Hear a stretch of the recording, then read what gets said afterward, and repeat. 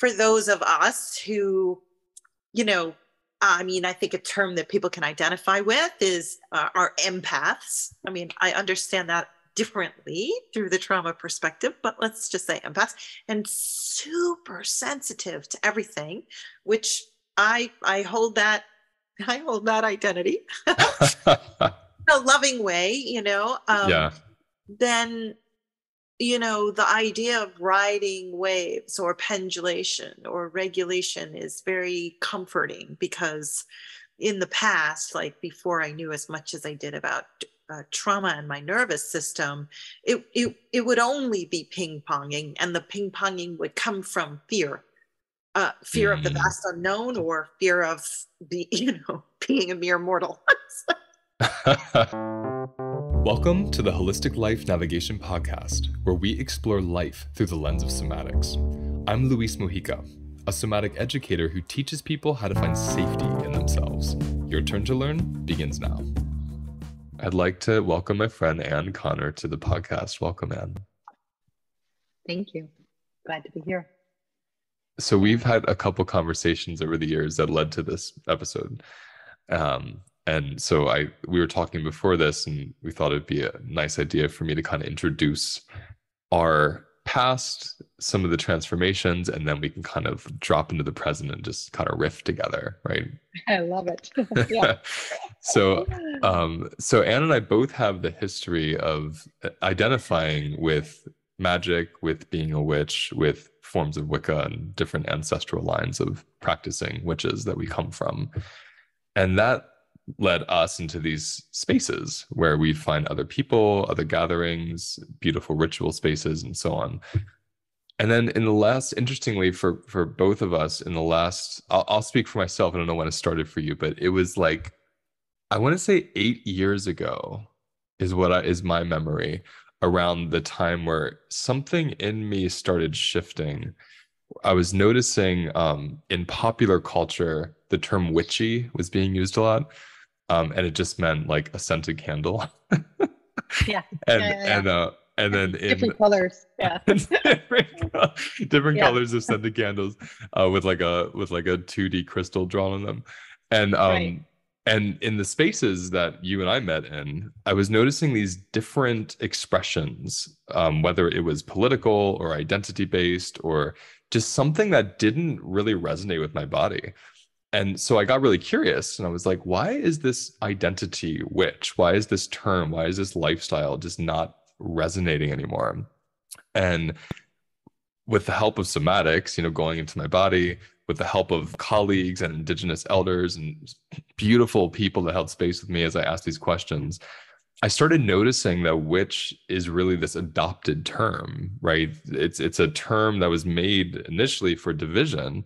If we think of in Europe, if someone from the church said she's a witch, all that really meant was an indigenous European woman, at the time. So Italian, French, Irish, whatever the land their body came from, they were still practicing the indigenous practices of their bloodline. And because it wasn't of the church, they were witches. And we know what happened to them.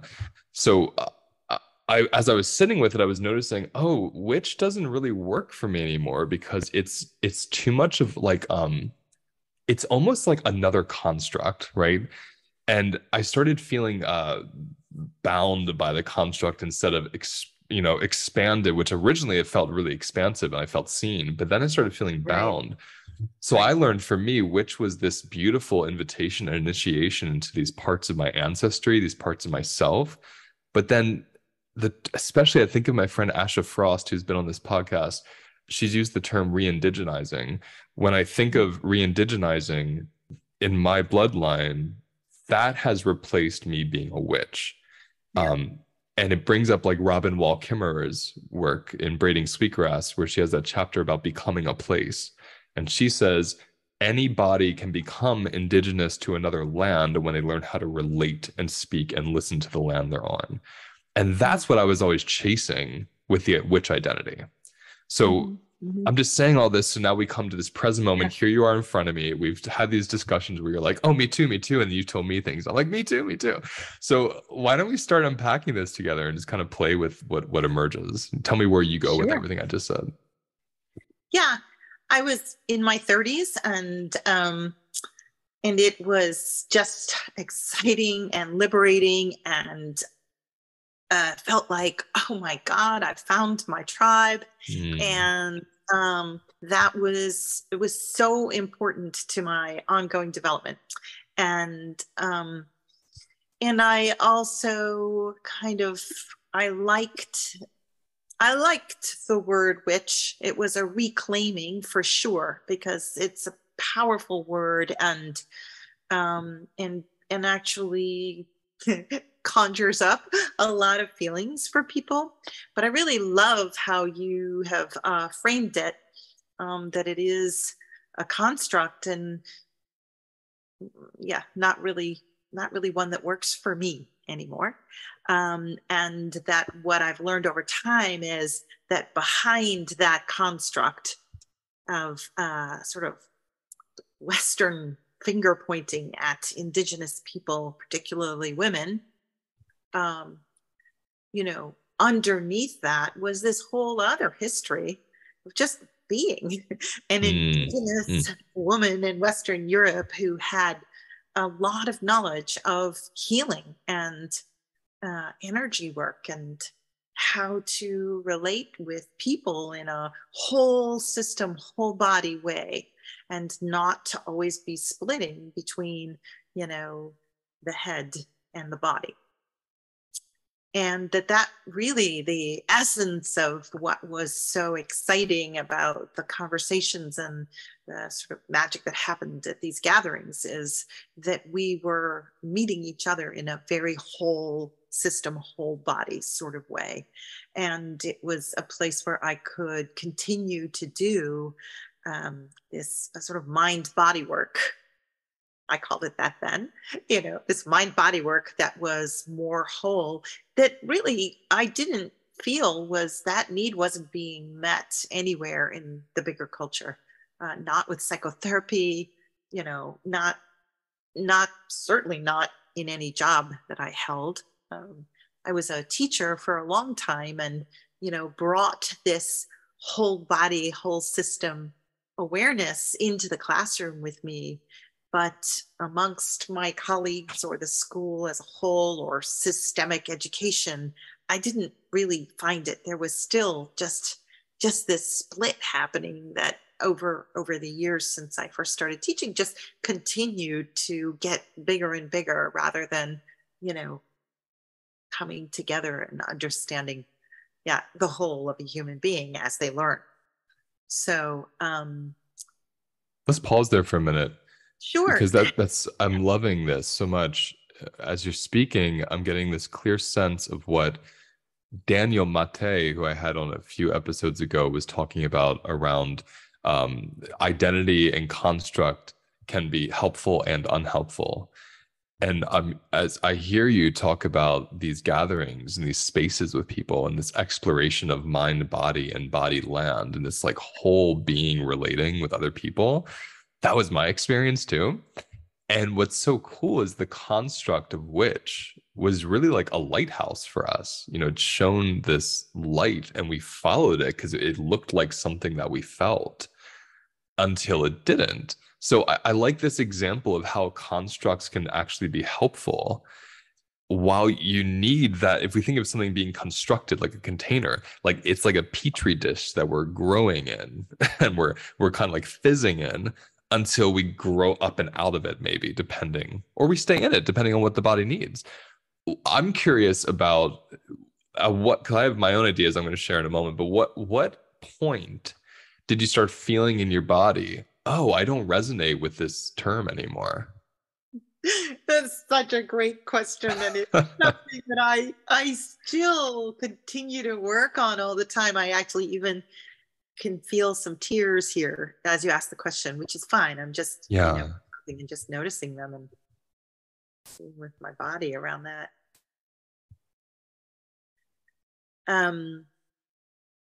I think that I have felt that dissonance always and forever since coming back onto Earth this time around. That's part of my human experience is to always sort of be searching for, others who have that sense of, a time maybe when we lived in more fullness with each other, that I think is ancient and yet still clearly remembered in my body.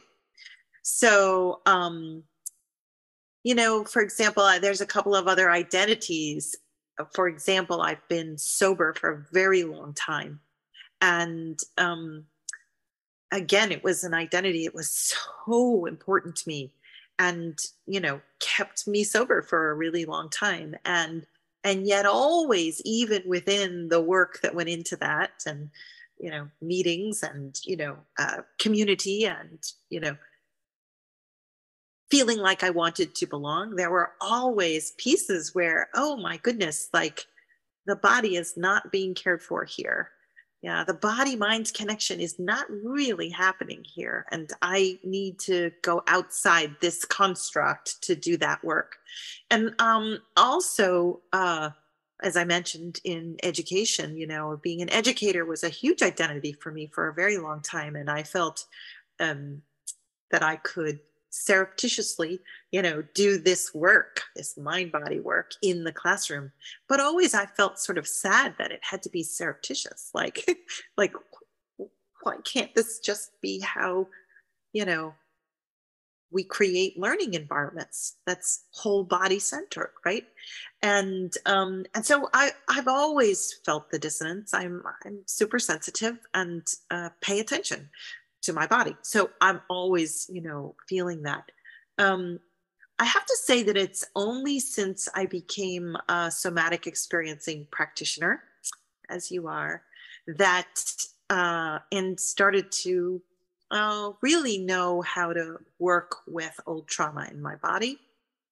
I had been working on it for years and years and years, but to really work with the nervous system to release, that I began to see that these constructs and these identities were not helpful for me anymore, and that there was much more constriction trying to stay within those identities.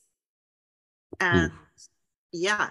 I just want to like that to have to hold that. That's so gorgeous. Like you notice there was more constriction trying to stay within those identities. Right? That's powerful because it's I'm just feeling it all over. Me too. Just because people listening might be thinking, well, how did they learn that it wasn't for constriction is the teacher. When you feel that bracing happening over the body in relation to a construct or identity, it's incongruent with your present state. Right. And I just took a spontaneous deep breath as you said that, which is one of my teachers now. It's like, oh, and then this is what I teach in my SE sessions. It's like, oh, your body just took a spontaneous deep breath. There's comfort there. There's identification there. There's release there. It's like, oh, I don't have to hold that restriction any longer. And and it's really, doing somatic experiencing with myself and with people is, recognizing. It's so simple. It's recognizing when is there, what's feeling constricted, and when is there release, and just sort of it's that simple. You're right. It's that simple. That's simple. And so, in doing the somatic work with myself and with others, really just recognizing when I come from those old identities. I have to say what I love. I'm sorry. When you come from those old identities, they're from those old identities in my speaking, in my storytelling about myself, in my sharing, it's like I notice the constriction. And when I go, here's the interesting thing. When I go beyond that, I often still notice constriction because I don't know beyond those identities yet. Yes. I'm learning. And in learning, there's a sense of non-safety and vulnerability. But what's important about that is so much is coming up as you're speaking. What's important about that is, well, there's two parts. One part is I'm hearing so clearly, and I know this, but I'm really feeling it right now, is that the mind, identity is born from mind, right? You know, presence and being is born from body, but identity is born from mind. And I'm noticing as you're talking about education, as you're talking about being in communities with witches over the years, you started noticing that there was more of a focus on identity and mind and less on body. And body is really what lights you up, like the relationship between the two, not one over the other, but the symbiosis, right? Yes. And what you just said was important. You know, we have identity because of what you just said. The infinite possibility of mystery is so terrifying to a little mortal body that identity gives us this temporary concept of I know something, right? I know what I am. I know what you are. I know what I'm having for breakfast. And it just tides us over from the huge vastness of mystery, which is actually reality. So I love this awareness you just shared, the somatic awareness of, oh, certain identities constrict. And then when I move out of those identities, when I go really far beyond them, then my body constricts again because I'm in the unknown. So it's like you're ping-ponging between identity and mystery. I mean, that's gorgeous. Yeah. Yeah. Yeah. Well, I like and I don't like that you say ping-ponging.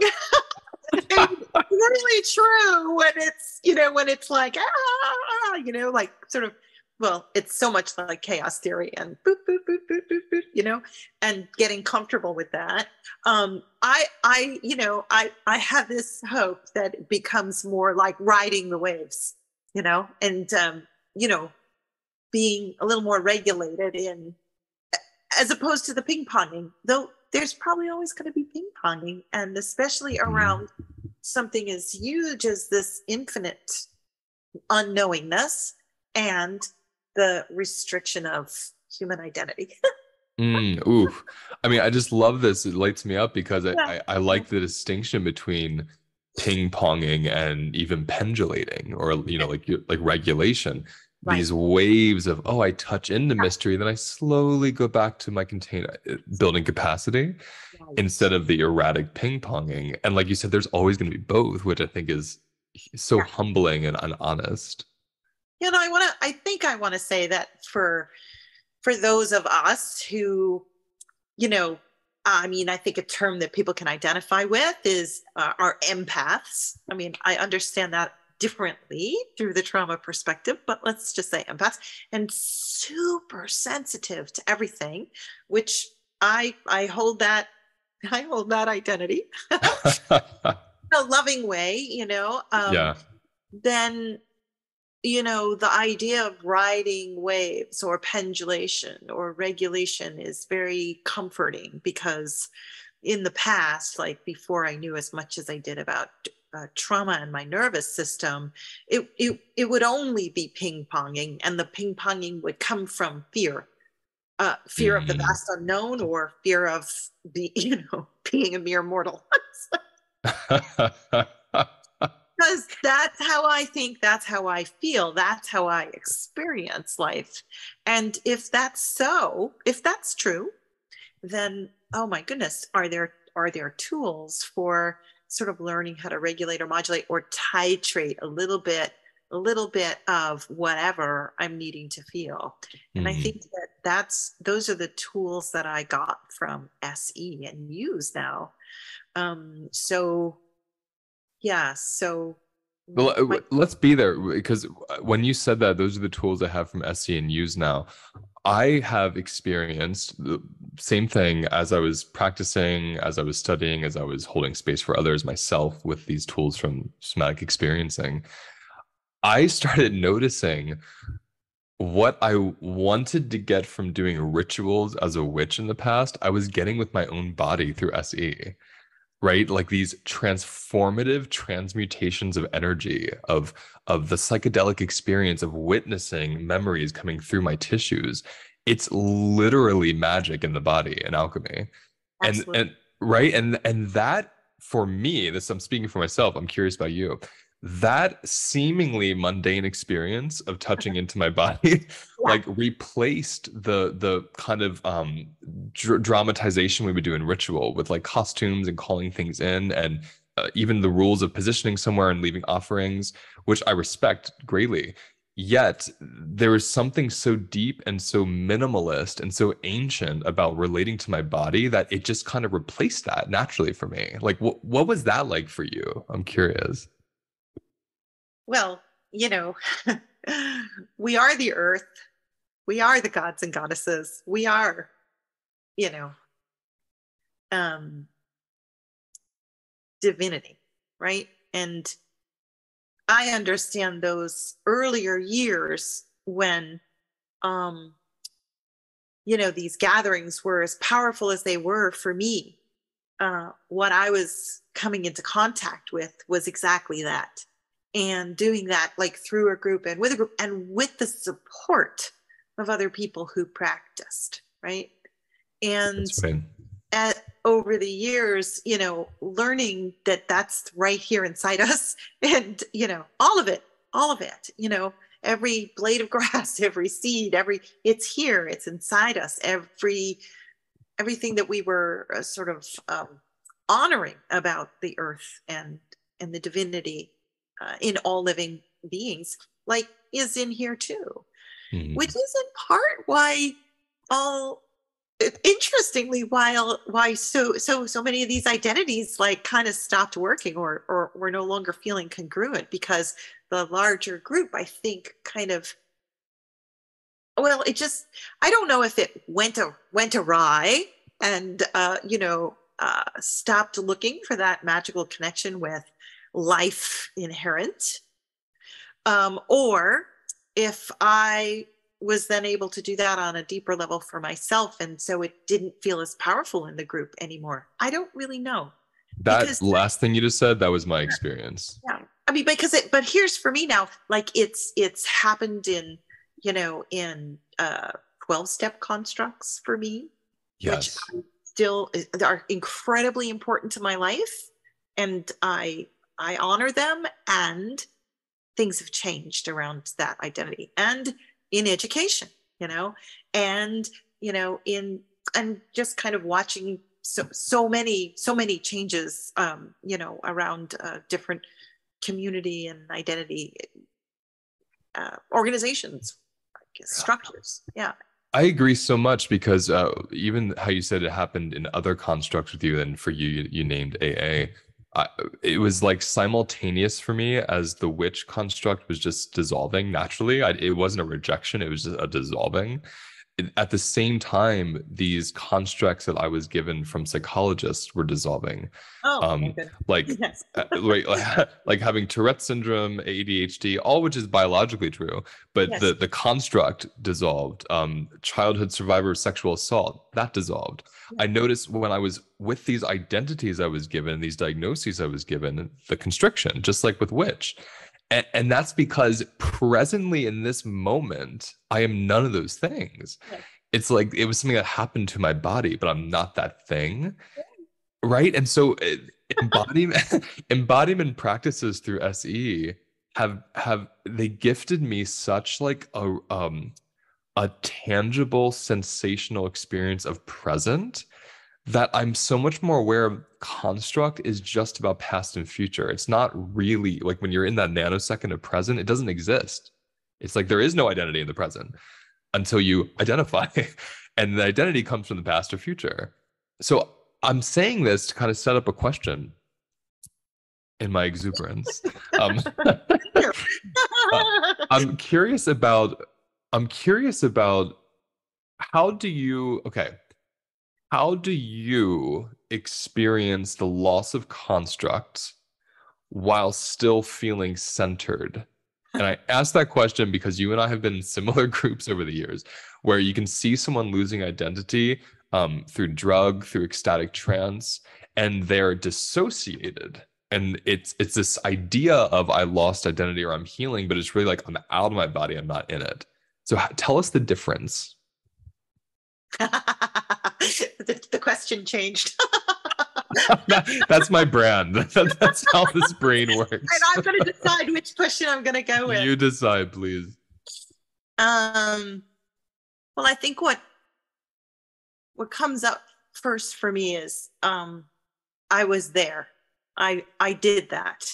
Part of the time that I was in that identity and, and sort of trancing ecstatically. And oh my God, it was wonderful and incredible, but it wasn't necessarily healing, right? It wasn't. And it is and was, and I'm owning it, a form of spiritual bypassing, which I can sometimes feel something about, like, I don't know, is it guilt, is it shame? It's something. I'm not sure it's either of those two things, but something like that, oh my God, that wasn't my intention. Okay, that wasn't my intention, but let's own it. That's where your body was at. That's what you knew then. Right. So there's a way that I want to and do work with accountability around that, and then it's like, and what now? And so part of what now, in realizing, okay, that's not what I do now, is this huge loss that's sometimes unbearable, feels unbearable. It's not unbearable. It feels unbearable. If that's not what I'm doing anymore, and that's what other people at gatherings are doing, like, what's my place here? What do I do here? And it kind of depends on the balance of, how many people are really tending to their body, mind, and finding, knowing, spirit and divinity through embodiment, and how many are practicing other ways, So, and again, in all of these identities, all the ones I've mentioned, I feel that same like loss because I'm stepping away. One of the favorite pieces of work I do with somatic experiencing, and I talk about it all the time, is when it comes to trauma, you want to, touch and step back, touch and step back. It's pendulation, but before somebody can understand pendulation or like applying pendulation, it's like, that's my go-to sort of motto, just touch and step back. And so I think for a number of years with these identities, I would like touch and then step back when it felt overwhelming, or I was seeing something that wasn't working for me anymore, And so over time, I found that I've stepped back a lot more than I'm still touching. I'm not touching in as much. I'm stepping back and feeling, well, what comes up when I'm stepping back and not doing what isn't a release for me. When I'm moving away from the constriction.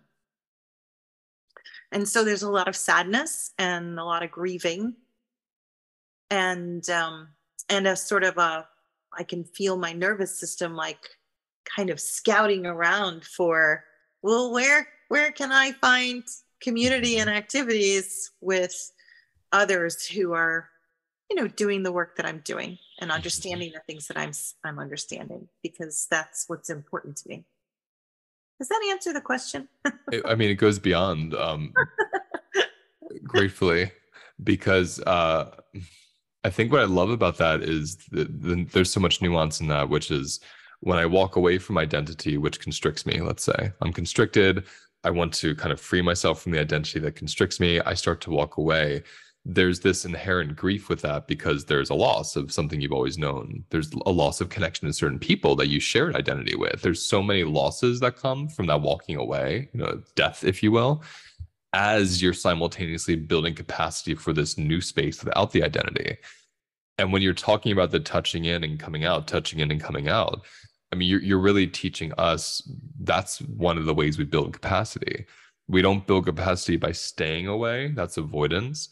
And we don't build capacity by diving in and dissociating, right? That's just dissociation.